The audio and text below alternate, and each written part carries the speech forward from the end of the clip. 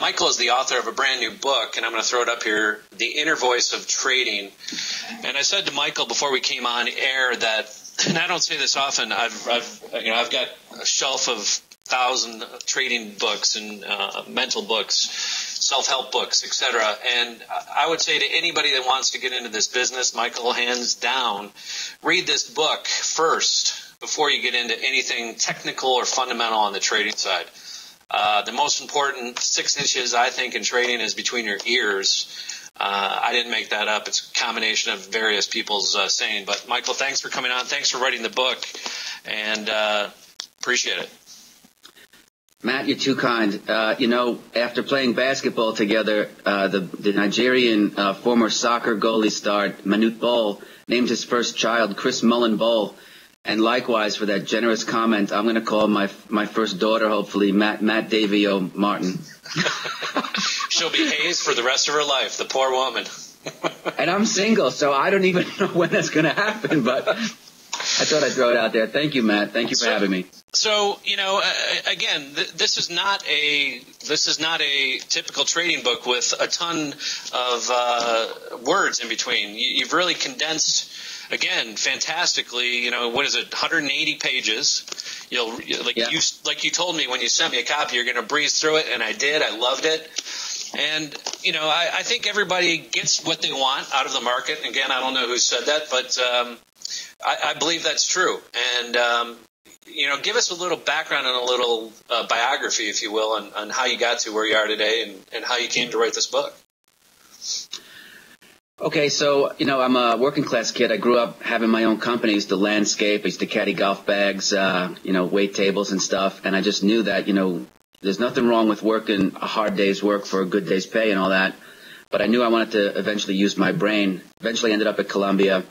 And as just fate would have it, I ended up working in facilities management where they are concerned with all the expenses that go on with running the school. Now, what a lot of folks might not know is that Columbia University is the third largest landlord in all of Manhattan outside the Catholic Church and the city proper. I thought it was still second, but I guess the city took over there on the second spot. Well, I'm sorry. So back when I was in school, they were number 3. They could be up or down. Since then, the Catholic Church hasn't exactly, hitting the cover off the ball. And so, nonetheless, they're very sensitive to heat and oil, fuel oil too, whatever you want to call it, and natural gas prices. And believe it or not, for being a big user of the commodity, they didn't even have any, buy hedging programs. So here I am in this it's not work study. It was a little bit advanced, but it was a bit of a work study program. I found myself using Lotus 123 and getting rows of data from the NYMEX and looking at and creating seasonal models, see if I could find anything to see if the school would implement it. And it occurred to me that, like stock trading, there is a bit of a zero-sum aspect to it. So if the hedges work, it's got to come from somebody else. Went to Wall Street, became a retail grunt. Of course, they were only concerned with 3 things: new accounts, net new assets, and gross commissions, because it wasn't a big fee business then, it was still commissions. And I just thought that was the most retarded way to judge people, but that's the business model. It's a sales and marketing job. No one at a retail joint is a money manager. They can say they're money managers, but I was a sales manager. I was a training manager. I've written questions for the Series 7. There is nothing about any of that that's concerned with performance, and most importantly, low drawdowns. So lo and behold, I go out on my own, become a CTA.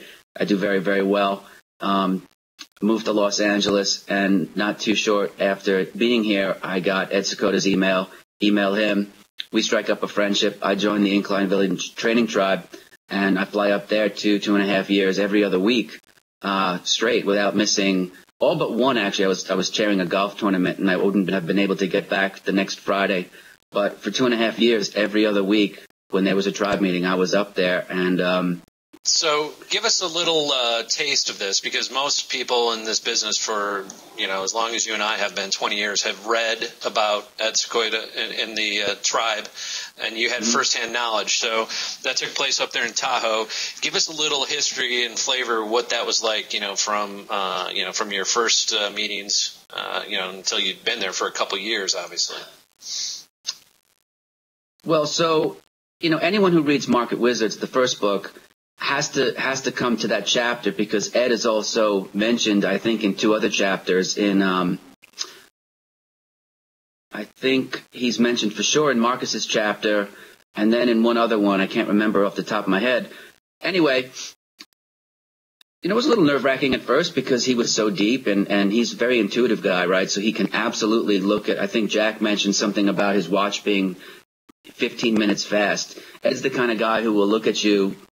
He's very intuitive. He'll be able to see into your personality, how you behave, how you hold yourself, because your body language gives a lot away. I mean, he's not a guy that you'd want to play. To my knowledge, he doesn't play poker, but he's not a guy that you'd want to play poker with because he's terribly insightful. And that might run against the grain of what you know or what you've heard of him of being a big systems guy, is that in my mind's eye, if he ever wanted to be a discretionary trader, look out. He would murder it because he's so smart. I'll say this about Ed, in that if everyone thinks of Ed as being, old turkey, and he's a Renaissance guy, right? He's very, very smart. He's very intellectual. He still has a child's precocity about learning things. But knowing him as a person, I will share with you that his kindness and generosity, at least directed toward me, was many, many magnitudes far beyond his intellect. And when you think about that, it's a very scary proposition. Well, this is, I think, getting to the root of kind of the theme of your book, which is you get what you give, and you give what you get, and not to get all Oprah on everybody, but this is the first trading book where I really feel like I can. I agree with. I mean, I think there's a lot of smart people in the world. There's a lot of people that can figure out how to trade. Yep. Technically or fundamentally, either way. But when you get down to it, you still have to respect what's inside your own head and what type of person you are.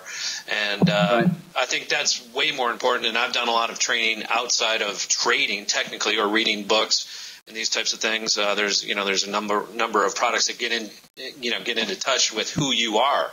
And that's constant work. It's not something that you do and it's over. I mean, it's a lifetime process, and I think you would agree with that. Yeah, I mean, you have an emotional system. The light bulb hit me like 2 months into the tribe, is that sure, you have a rules-based system. You might be a reversal guy like Bill Dunn or John W. Henry, or maybe you're just a breakout guy and you're going to enter with breakouts or moving average crossovers.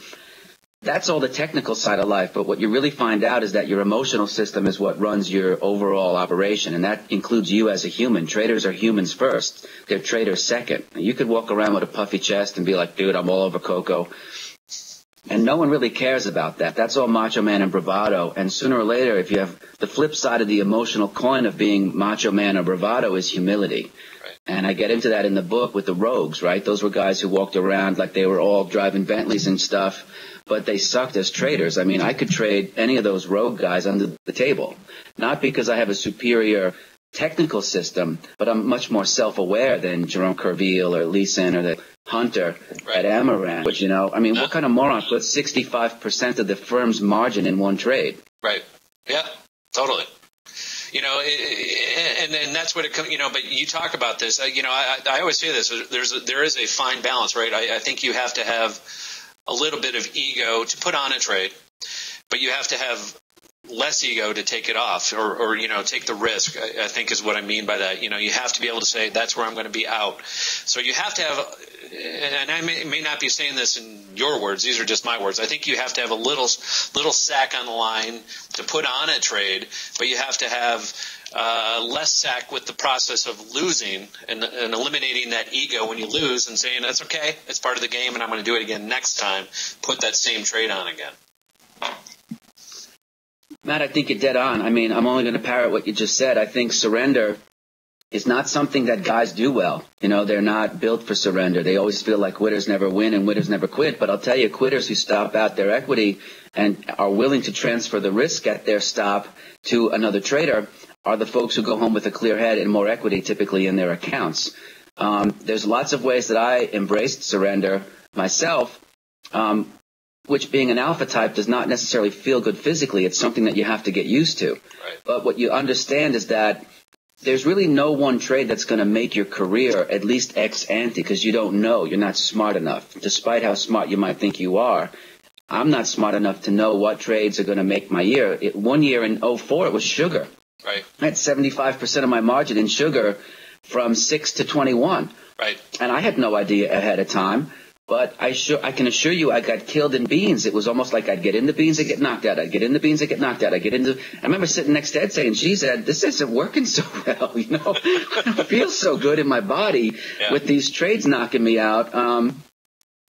But you have to focus on the process, not the outcome of any one particular trade. And self-aware traders realize that any one trading day doesn't really matter. Right. But ultimately, if you don't manage your risk, it manages you. And the trade that defines your career would unfortunately be the Widowmaker in natural gas like it did Hunter. It'll be, you know, whatever. And, you know, so be it. So you have to surrender. And if you have an ego, sooner or later those guys get out, you know, they get taken outside and beaten. Yeah, and shot and bludgeoned and kicked and everything else. Old Yeller. Yeah, you have to put the dog down.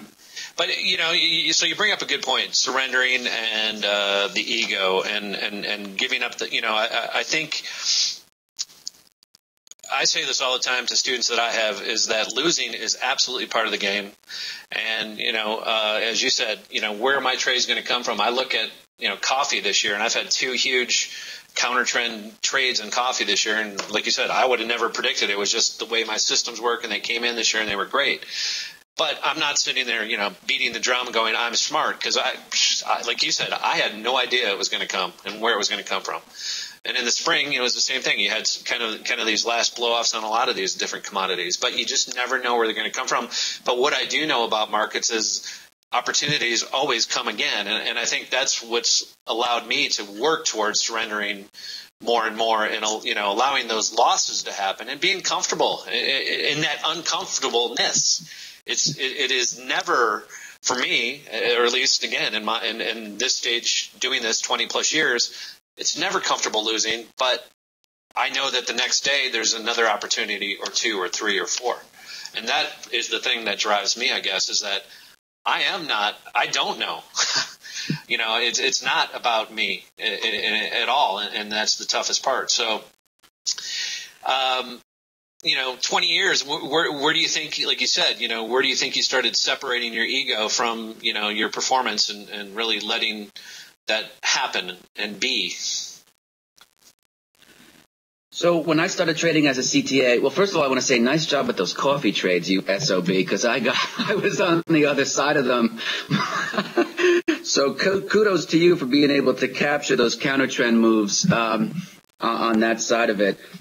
In terms of when did I realize, so when you're a hedger, you know what the physical amount is that you need to hedge because it's what your needs are, right? So you buy forward in the market to offset the price spikes. Right.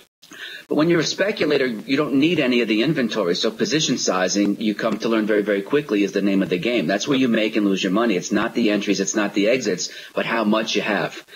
Now, I write in the book that, you know, when you look at the demise of empires or hedge funds, leverage and use of leverage is at the heart of every meltdown. Right. No way around it. So if you want to be high-frequency trader, you want to be long-term capital and leverage gigantic sums of capital to make nickels and dimes, you know, knock yourself out. But that's like smoking cigarettes at the gas station. I love that quote, by the way. I was going to ask you about that one because I agree with you. I mean, but you have to have an understanding of you know, your nominal portfolio that you're trading. Let me ask you, you know, with that in mind, did you come to a number that you were comfortable with your personality as far as you know, total risk or dollar risk or percentage risk? Yeah, and I'm not unaware that I didn't answer the other question. It was when.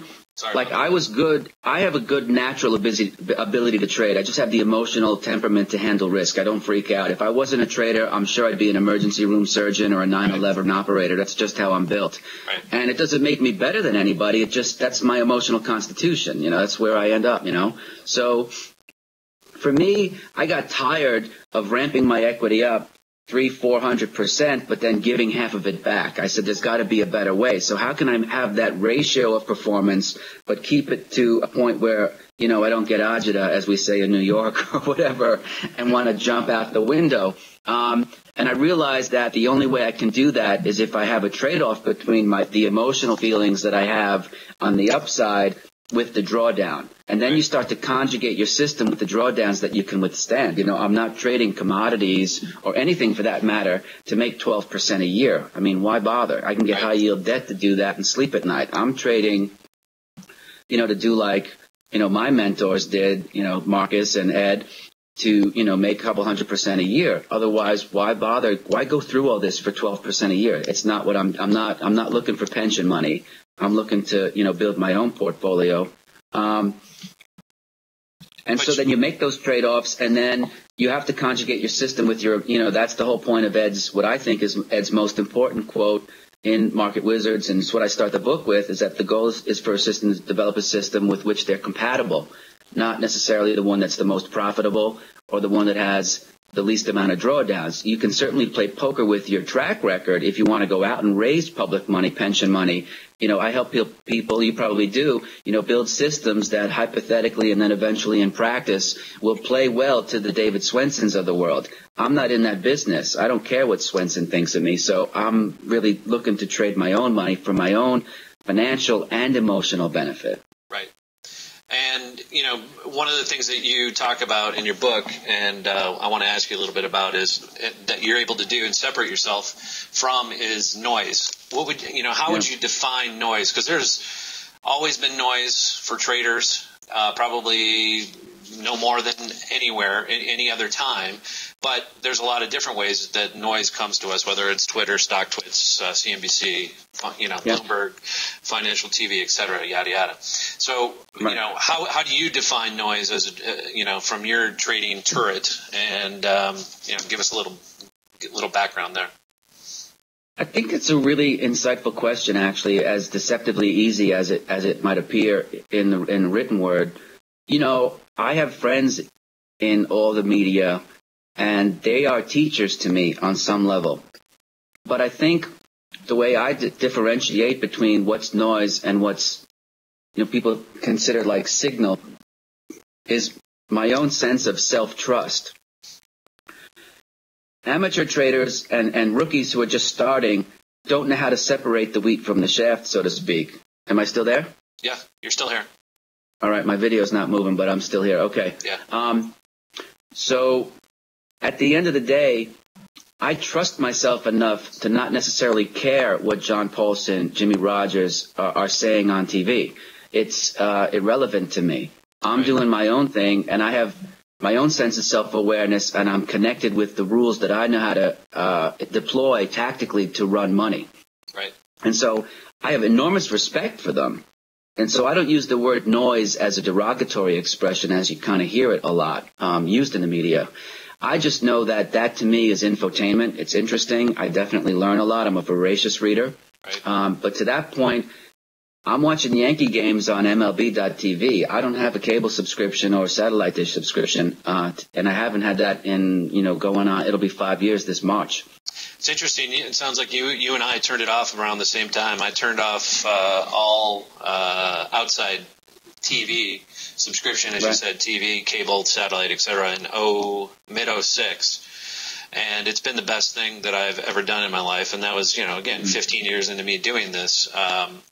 And I think you know, so I want to ask you, you know, you go back to kind of, you know, this noise, and I view it as favorable, but I've been doing it for a long time as you have. So now we can discern what is important noise and what is less important noise in infotainment. I like that. You know, as Malcolm Gladwell says in Outliers, 10,000 hours to become proficient in anything. Right. Obviously, we've put in our time, and this is another thing, you know, that gut, that intuition has to be built by filtering this said noise that we're talking about. So how does someone like yourself manage the noise? Well, you know, I pick and choose my spots. I use Twitter. I use StockTwits. I still subscribe to, you know, 40 or so different blogs and sites that I get the syndicated feeds, because I still find it very easy to kind of have the internet come to me. Right. I think what Howard's done at StockTwits is brilliant. Yep. A lot of great people there to learn from. I read a lot of books. And I'm also very, self-aware. I meditate every day. I go to yoga a couple of times a week, because that works for me, keeps me grounded. Yeah. And I find the more I sit in silence, the better I become as a person, which helps my trading. Because I don't really live to trade. The trading talent, like Ed would say, the trading talent has me. It's part of who I am. It's part of my life process. Yeah. I was born to do this. I was built to do this. And, not to get all granola on you, but I also give an enormous amount of money away to help other people. I mean, enormous is a relative term. I give a significant number away where I know what the number is. So I'm not this type of a savage capitalist who's just in it to make money the way the media would portray Wall Street. I'm in it to make money because there's a purpose behind it. You're touching on a subject that I was going to ask you directly about, so I'm glad you brought it up. You don't seem like the portrayed trader, although I don't think many traders have been portrayed well in movies or written books, with the exception of Trading Places and Eddie Murphy. Eddie Murphy was probably the best trader I ever saw on big screen. And because he came from kind of similar roots that you and I did. I used to caddy. I used to have a paper route and cut lawns also. And I learned more about emotion and people skills doing those jobs probably than any other work I did. And what I mean, you learn how to treat people too. I learned how to treat people. I learned doesn't matter whether you're the janitor of the company or the CEO. You're all from the same metal, and ultimately, but the respect, ultimately comes down to price in a market also. And you talk about that in your book. Price doesn't care what your position is. And, as time has come by for me and I've come to my own methods, really I need nothing more than price. I'm sure you're the same way, and a couple maybe moving averages, and I can trade. And I can trade anything. Price, liquidity, and let's say a volume. That's all I need. And so where I'm going with this question is, do you think those early occupations, as you said, I was made to trade. Did you know? I mean, I didn't know it probably. I worked, in a few other industries before I became a full-time trader, whereas you kind of fell into it at a point in your life while you were a student and fell into a career. When you were at Columbia, did you think you were going to be on Wall Street? Yeah, I went to Columbia because I wanted to study with a bunch of guys who I got to study with and who were very important to me, just in terms of opening my head. Yeah.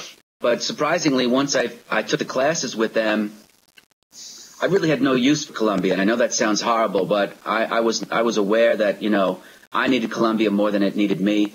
I had spent 2 years at Westchester Community College in Valhalla, New York, which was, to me, the best school ever. And you don't really get a lot of personalized attention at an Ivy League school because they are aware of what they are and who they are. So, Robert Mundell was a great guy. He was as just down to earth as possibly could be. He'd walk across College Walk with the guy, and he'd be there with his Western Canadian accent. Jagdish Bhagwati was so funny. Kelvin Lancaster, Edmund Phelps, Phil Kagan, the hyperinflation guru. I mean, these guys all shaped my thinking. But to my knowledge, they can't trade at all. Right.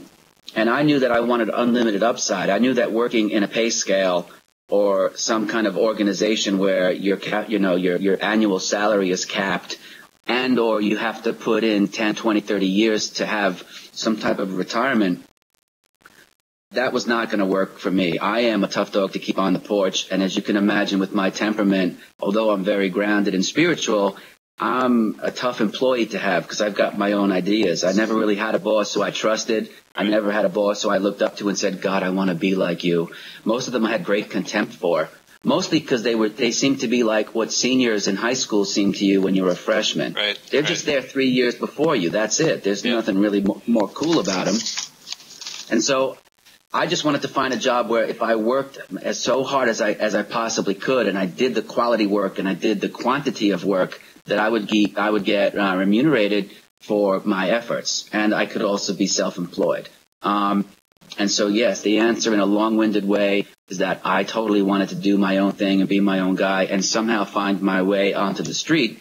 But that was the time when having an MBA was the cat's meow, and no one was really interested in an undergrad, Right. from a good school, whatever. So I took a job as a marketing grunt, as a stockbroker, financial advisor, just because I wanted to get in the game. And then after literally 3 years and 3 months or so, I finally had enough client assets and a track record with those people where I called, 15 of my top clients and I said, I'm starting my own company. And they were all like, well, good. Just make sure you send me the ACATs. Right. And I said, fine. Going back, I got to touch on this subject because you talked about it in two ways. Caddying. Mm-hmm. Did you learn more from caddying from the corporate CEO male titans, or did you learn more from their wives? This is going to be a great question, and it's probably one that you'll have a couple of follow-ups to, because when I caddied in Westchester County, New York at Quaker Ridge and across the street at Wingfoot. Okay. So despite what's written about John Merriweather, when I caddied for him at Wingfoot, which was coincidence, this is long before Long-Term Capital, he's a great guy. He's very generous with me. He probably won't remember my looping for him, but, he's a nice guy, and he's not the person you would think that's behind, Long-Term Capital.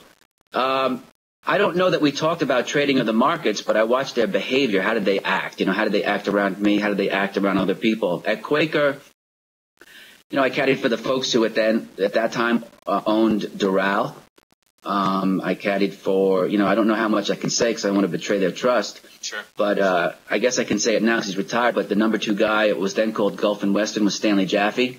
Sherry Lansing's former producing partner. He was a great guy, not much of a golfer. He used to say if you got Stanley, you'd see the whole course because he was all over the place. But he too was a nice guy. A guy named Martin Davis was a great guy. There was a lot of really good guys who were successful in business, and they were down to earth and they were humble, and they seemed very, very grateful for the things that they had in life and that success in business could afford you. Yeah. And there were a couple of people who were just really not that nice. And I realized that is never how I want to be. And I would never speak to people that way. I don't care if you're shining my shoes or you're collecting the garbage or, if you're a successful business person in town. For me, I just treat everybody the same. And so I think, the answer is a little bit of both, I guess, Well, and the reason I ask is, you brought up ego a little bit and, males with their ego in the trading world. And I've known very few, but a handful of female traders who probably were some of my best mentors. And that's why I took the name. That's why I took my Twitter handle. And I've talked about this numerous times, but @MissTrade is I want to trade with the patience and diligence of a woman, but again, the respect also. And I don't mean this flippantly either. I think, I would love to teach my daughter how to be a trader because I think temperament-wise, women are better suited to make more rational decisions when it comes to trading and less emotional. And I know that sounds strange and to a lot of people. People think women aren't emotional, but I think when it comes to money, for some reason, and keeping square, women are less emotional when it comes to trading, finances, politics even, than males. Right. So I guess that's really why I was asking you when you caddied, because when I caddied for women who were the wives of these powerful men, and I grew up in Detroit, same type of thing. It's like, you could tell a lot about the guy by the wife he was married to, and vice versa. Maybe some of the individuals that I caddied with who were real jerks were really married to women that, probably didn't suit them well because they weren't as powerful or strong, whereas the men who were humble and had that humility were married to great women typically. And so take that where you want, but I was just curious, you're I dedicate the book to my parents, and I think that's where it comes from. If you're a jerk, not you, Matt, but if someone's a jerk, they usually have to be taught how to be a jerk. And I blame that on the parents, There's a point where, sure, I live in L.A., and you can say, Lindsay Lohan's parents were complete morons, and I can assure you they are, both of them, Dina and Michael Lohan. But then there's a point where you become an adult that, you can't blame your parents anymore, and you have to kind of stand up, look in the mirror, and say, okay, I got to clean up my act and figure out which way is up here. because I don't get to blame my parents. Unfortunately, though, they carry that forward with them. So if a guy's married to a jerk wife, he's probably a jerk. Right. And you get what you pay for, I mean, in marriage and in divorce. So, a couple things I want to touch on. You say here in your book, all feelings are good when they teach you about yourself. Yep. Yeah. Okay. Comment on it is like, okay, so if you don't like the feeling of taking, big losses, the lesson that it's trying to teach you is maybe to trade smaller or trade a contract that is less volatile. Or in some cases, like, for example, with gold right now, with the ATR, the 20-day ATR at, say, I don't know, $45, $50, you're looking at $5,000 of volatility, directionless volatility that you're going to see. And that's the temperament, that's the behavior of the contract. And so the contract doesn't know whether you're long or short. The contract is just being $50 volatile every day. Right. Okay, so then you say, well, that's too much for me. And even trading a one lot is too big. There's nothing wrong with that. Right. So you scale down and you look at the minis. And you say, well, that still is too volatile. And you say, okay, well, now I'm going to go trade 20 shares of the GLD. And so you can use that feeling of the whipsaws in your account to help steer you to a way to have exposure to gold, but in a way that doesn't freak you out emotionally. Right. Most people look at their emotions as being negative, and if they have to speak about their emotions, especially the ones that deal with surrender, fear or sadness, right? Right. Guys don't like to talk about that when it comes to trading because they feel that those are character traits that do not serve them. But in fact, they actually are the ones that are driving their systems probably more than anything. Right. I have found in my own life that even when I'm angry, I really don't have a lot to get angry about. Thank God, I'm healthy. I got everything going on. And when I do get angry, or at least when I did in the past, it was usually to mask fear or sadness. And now I just embrace those feelings because you process them faster and get them through you, and you end up learning a lot more. If you get angry over every little thing, you end up doing something destructive, or you end up turning off the people around you that you actually want to be near. Right. So, being more evolved as a man or more self-aware as a guy serves you on so many more levels if you're just willing to feel those feelings and see what they're trying to teach you. Another thing you talk about in the book that I'm a big proponent of is taking time off from trading. Sure. Speak to that a little bit. Do you have a regular schedule that you try to live by? Do you trade certain days? Do you take certain times a year off as a regular thing? And then do you have, a point where your drawdowns get to a point where you walk away, or your upside gets to a point and you walk away? It's a lot of different ways people take a break, but I agree with it. You have to take a break.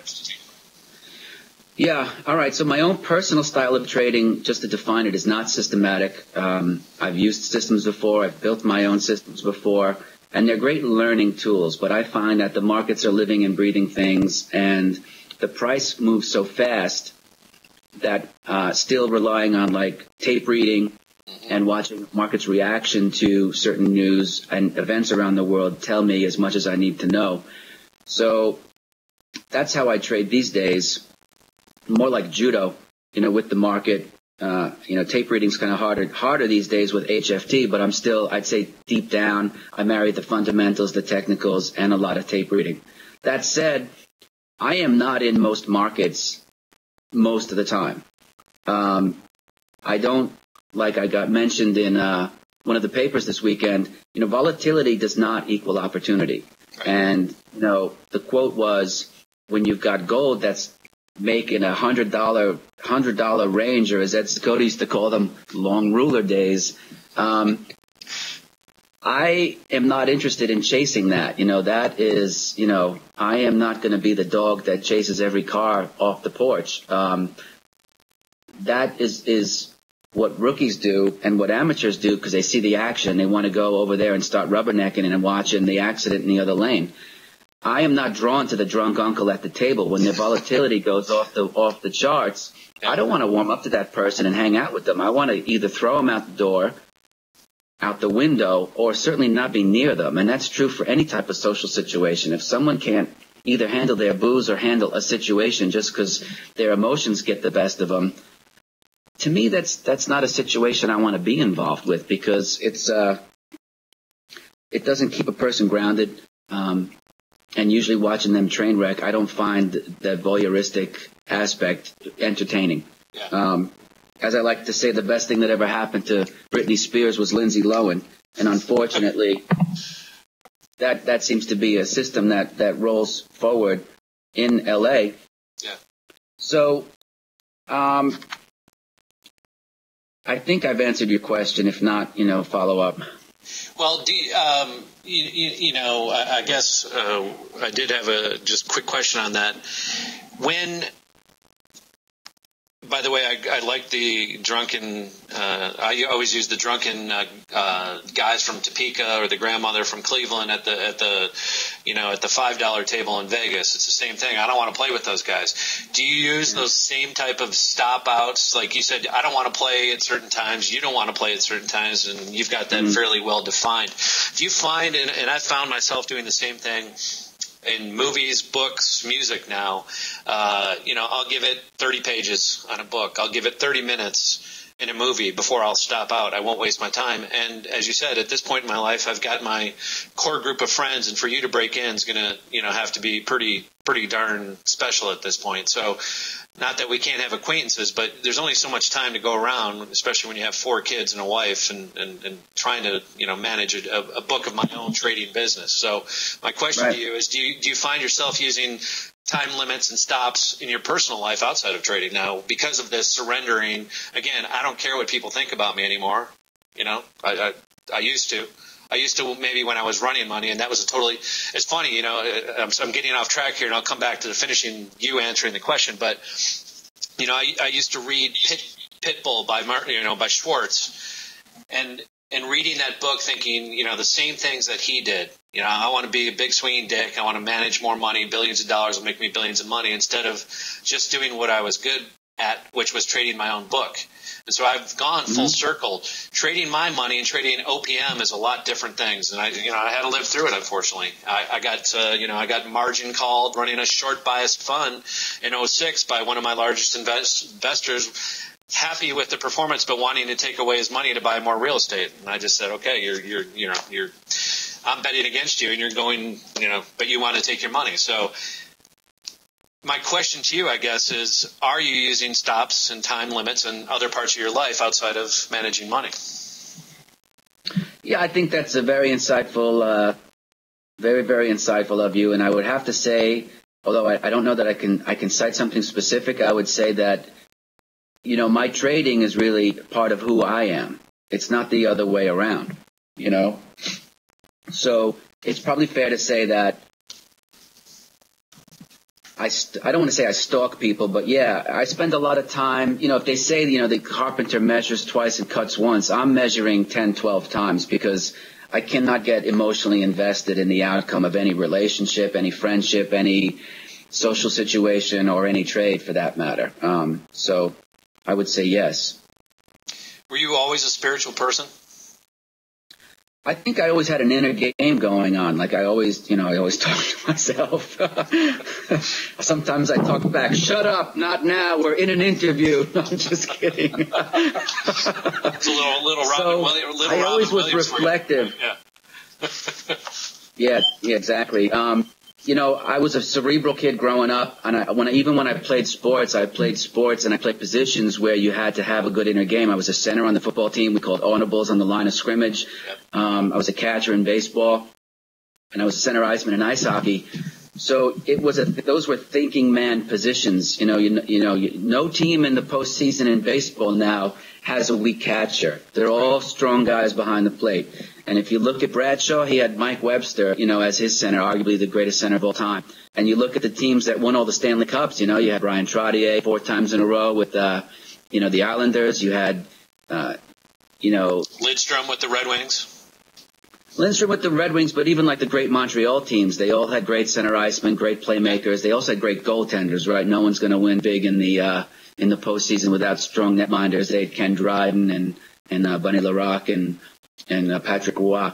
But nonetheless, I always played those positions. And again, it was just randomness. I was big as a kid, So I played offensive line, and then I had the quickness and the speed, and I had the mental capacity to understand that. And I'm not saying that makes me better, but when you're a center, you kind of have to know everybody's blocking assignments, because if the defense starts to stunt, your quarterback is going to be looking at the sky from his back. Right. You know, if you don't protect, you know, the guard to guard region. So you learn a lot from those experiences, like you're saying about caddying. Do you learn about trading from caddying, or did you learn more about being a man? And I'd say both. I also think about, you know, playing sports. You get your head kicked in. You got to come back Monday for helmets and shoulder pads, watch the films, and then Tuesday you're going full contact again.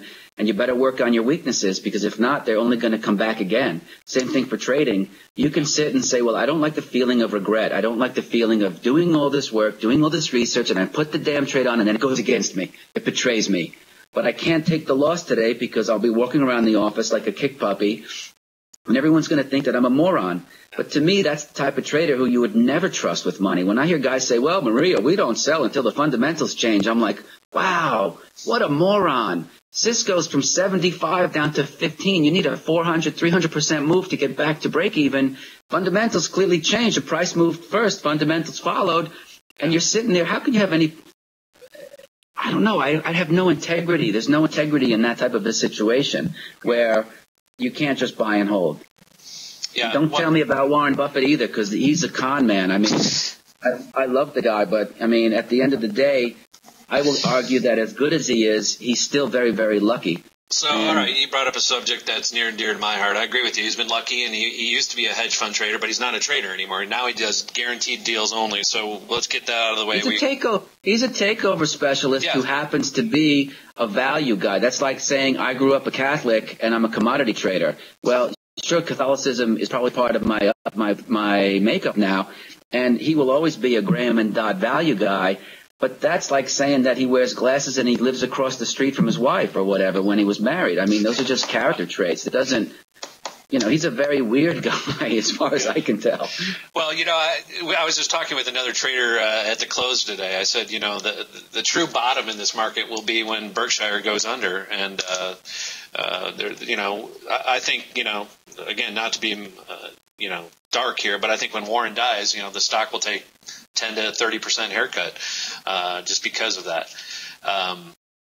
Yeah, I have those types of risks, you know, with people who are, you know, Berkshire is arguably a personal brand on some level for Buffett right now. And if you're going to buy, you know, any of the Berkshire shares, you probably want to buy a life insurance policy on Warren as a bit of a put, because you have a lot of risk despite the enormously talented people that they have. But yeah, I mean, conventional wisdom is emotional comfort food. That's what I say in the chapter. And you can read all the annual reports and Charlie Munger and John Bogle, but those guys are all, you know, that Pepperidge Farm wisdom right now. If you have blind faith in that, you're going to end up dead. You're going to end up dead and broke. So let me ask you, you know, that we've, you know, in our, let's say, collective 40 plus years in this business, we've gone through an anomaly period where, you know, buy and hold worked. And that's, you know, we both agree to agree that has failed and will continue to fail. So, you know, you've got Wall Street out there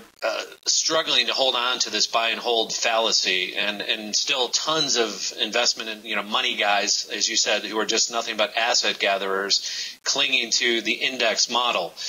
How does it all fall apart? Because I think it's, you know, it's fraying on the edges already, and I think it's a good thing. It's a good thing that we have guys who truly can, you know, if they want to manage money. But we've got so much froth out there that this, you know, managing money to the index is a silly game. I mean, why give your money to somebody who's just trying to beat the S&P by 1%? Like you said, just buy the SPY and do it yourself. I mean, what's the point?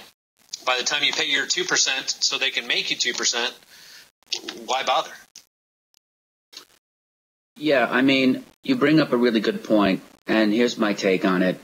You know, if you have assets and you want to do estate planning, you definitely need someone to tell you about having an ILIT, irrevocable life insurance trust. You need to learn about long-term care. You need to learn about Section 529 plans. You need people to help you set up money purchase plans and otherwise. And, you know, if you're coming from a financially illiterate background, you definitely need to learn about diversification. But like I say in the book, diversification is risk reduction. It's not risk management. You still need to have that viewpoint where okay, look, I traded Cisco up and down all the way through March of 2000, and on the last trade I was in, I'm going to say 77. It ran up to 82. It came back. I got stopped at 75, and that was my last trade in Cisco.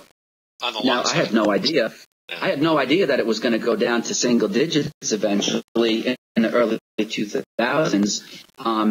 But again, it's because the only thing that you can control are the losses that you take. You have no idea that Apple's going to be a great company. You have no idea that. I remember when Google came out with their auction, people were like $85 for what thing's a piece of junk. And now they're all sitting back making believe they didn't say it. You know, again, asset allocation is great. It serves the business model so that I can go out and do the one thing that the broker dealers want you to do, which is FOAG. Focus on asset gathering. Don't give a rat's backside whether you're in the Mundernet Net Fund. Who would have known? You know, that thing was a net loss for everybody. And then they did something very sly and dark, and to me, borderline unethical by merging it with another fund to kind of take the performance off. Moreover, they used the same ticker, which again, I think is... You know, the bitter irony of that whole Mundernet Net thing is it's a Detroit-based fund that was, you know, running money in high tech. You know, I'm sorry, I'm from Detroit, so I can say that with you know, a little grin on my face. What'd you think of the game yesterday? You know, I'm happy. You got Verlander. Hopefully, he can win tonight, and we can go up 2-1 over the Yanks. But you know, I think this is Detroit's year. But we'll see. You know, Yankees. You can never. You know, they're obviously the clear favorite, but 2 games left. Whoever wins the first 2 games here, you know, takes it. But you know, you're probably a Yanks fan, diehard. I know. So I'm not a Yankees fan. I mean, yeah, I'm a Yankees fan. Of course, I'm a Yankees fan. I grew up. You're up there. You know, I got pinstripes running through my blood. I've got. Hey, you know, I understand that. It's like me with Michigan football and hockey and all those things. So I bleed maize and blue. So you don't have to tell. I understand that. Murderer's Row. What year you got there? I can't see. 27. That's a cool picture. I should give. You know. Here's a ball. I could get it down, dude. But I've got a Denny McLain signed baseball here in my office, and it serves a number of purposes for me. Mm-hmm. Denny McLain, last 30-game winner, obviously in the major leagues, but also that's a big number. But also famously, this is Murderer's Road. It's Gehrig right here. There's the Bambino. It's So yeah, I'm a bit of a Yankees fan, but you know what? If I grew up down the street from you, trust me, we would have been, you know, at the games together, right? Absolutely. I mean, my mother's side of the family was from Boston and my dad's side's from New York. So some of them rooted for the baseball Giants when they were in New York and played at the Polo Ground. I was a Yankee fan, but, you know, you can just say safely that baseball in September, October in my house was like being in County Armagh. Like, it was Northern Ireland because you had the Yankees, Red Sox thing going on. Yeah, well, you know. I like good baseball. I mean, I like good baseball. It's probably my favorite sport. So you know, the Yankees are good. They definitely reinvest a lot of the money into their team. But, you know, I'm just a fan of really good baseball. I think it's a great sport. So, not to get off topic enough, what we've been talking about in baseball, but you brought it up, Moneyball. What do you think? Have you seen Have you seen the movie? I have not, and I really want to. I have the book, as I'm sure, but I have not seen the movie. Well, I love the book. I think Lewis, that was probably one of his best works. And I've heard good things. Anyways, it's interesting. I was reading an article over the weekend. ESPN magazine Sports Illustrated actually was talking about how, you know, now everybody's using the statistical models. So, you know, as you said, just like in trading, everything changes. You know, the more players you get in, clouding up technical systems, they work until they don't work. So the same thing obviously is going on in baseball, and you know, that's what keeps probably guys like you and me invested in going in this game, is that it is a game. And what may work as a strategy today will switch tomorrow. And that's what I love about and passionate about when it comes to trading. But one of the things I want to kind of wrap up with here, Michael, is this quote that you had. You know, when a trader lacks emotional intelligence and has no inner voice to listen to, he is more of a philanthropist than a trader. Couldn't have said it any better. Well, you know, I say that having been one, right? I mean, these are things that I've had to live through. I don't want to sit and pontificate and say, these types of things because it'll give people the wrong idea. Like there were times when I didn't have a strong sense of risk management, and I had to go through, these various stages of my career where I literally felt that way myself. So I'm not, I'm kind of calling my own girlfriend ugly, so to speak, because I had to go through that. Yes, I mean, Ed Secoda would say in his Dr. Seuss-like rhetoric, all systems work until they don't work anymore. Buy and hold works until it doesn't work anymore. And, we're coming to a head in that, and that people are paying 100 basis points, 200 basis points a year for asset management, and all they're really getting is asset allocation. Why? Well, because the business model is built still measuring three heuristics in the broker-dealer community, which are new accounts, net new assets, and commissions and fees. Right. I've written questions for the Series 7. I have been a training manager and a sales manager, and I can assure you there is not a single question in the space that deals with how to make people money. When you work inside a wirehouse, you're graded on three things: new accounts, net new assets, and gross commissions and fees. Performance, and especially, most importantly, low drawdowns, are not something that anyone is concerned with whatsoever, at all.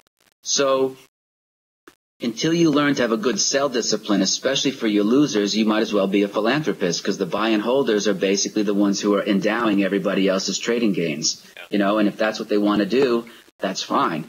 I'm curious as to why people don't embrace market timing, not necessarily to trade momentum, which there are white papers out there that show, and Mebane Faber has a good piece on his blog that shows that momentum is more important than asset allocation. But people don't use market timing to get out of their losers fast enough. Right.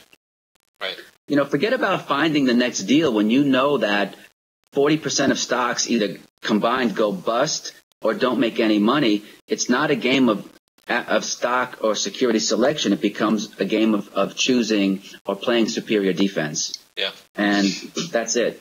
Yeah. Well, it's like I always tell people, you can make more money playing the dark side on the craps table, and I believe, this tends to favor my personality. I make more money shorting anything. There's always something going up. There's always something going on, but I find gravity to be more violent to the downside. So that's where I find more of my opportunities.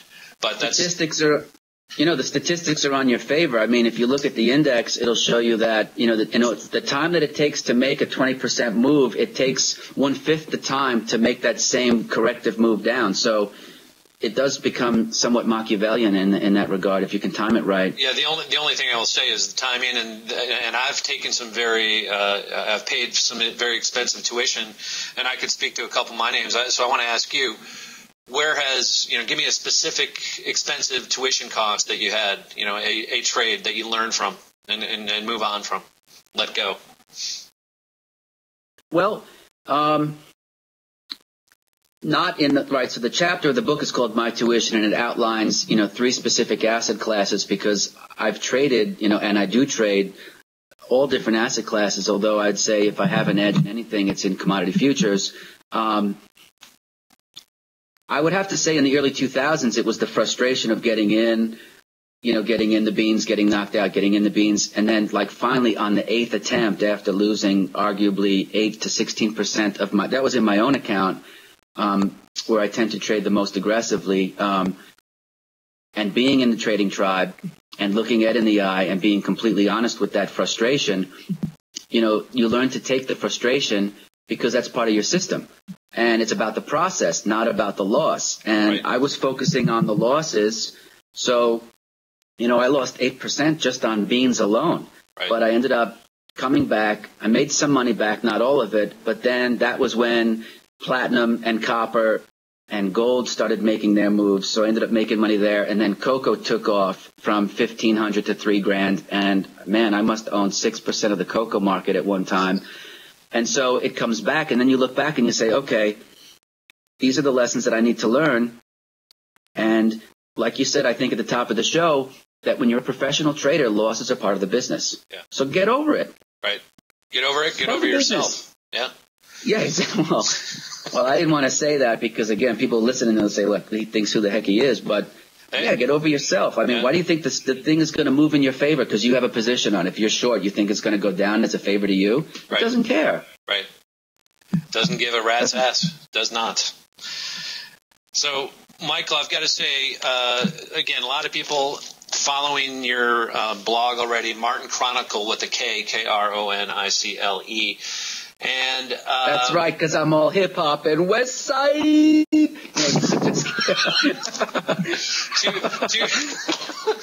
Two former East Siders have gone West Side. I love it. But you're also giving a master's class on the 4th of November. Tell us a little bit about that. That's back on the East Side. So.